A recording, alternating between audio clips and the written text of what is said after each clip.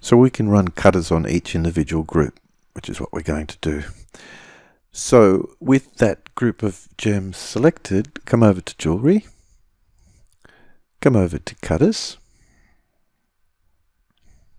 We'll select the cutter style. This second one is the one we normally use, 002. So just double click on that to select it.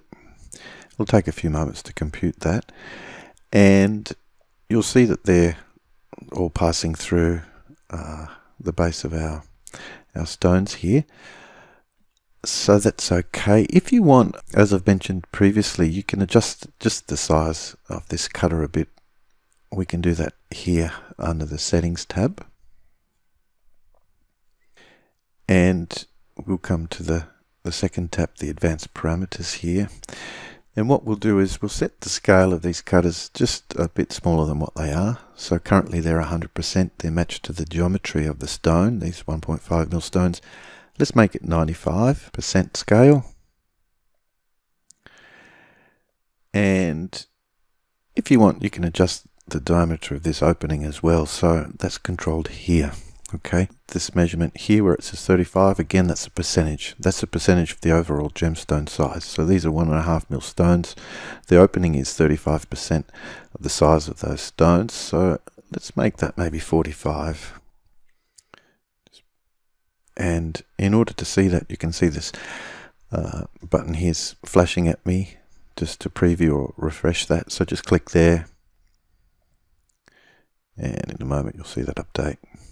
Okay, so those holes now a little bit bigger, and the size of the seat is a bit smaller than the gemstone diameter. So again, for setting stones, whether you set them yourself or you've got a setter that does those, just allow someone to come in with a burr and brighten that seat up a bit, get that brighter. That's it for those group of stones. So click the check mark, the tick symbol, to just close that tool down. And now we can do the same for the other set of stones. So again, they're a group. Okay, so you can just click on them individually and select them and come over to Cutter again. Again, we're going to choose the same cutter shape that we chose a moment ago. And again, we're going to change the size or diameter of that seat.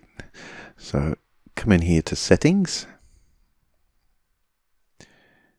And come over to the second tab here, the Advanced Parameters.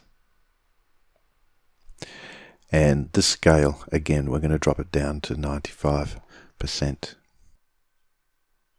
And the only other thing, we need to do is just change how deep this section of the cutter goes. Okay, we don't want to see that cutting through in the bottom there. We just want it to create a seat for us. So come to the first tab, the Main Parameters, and this is where you can adjust the length of that section of the cutter.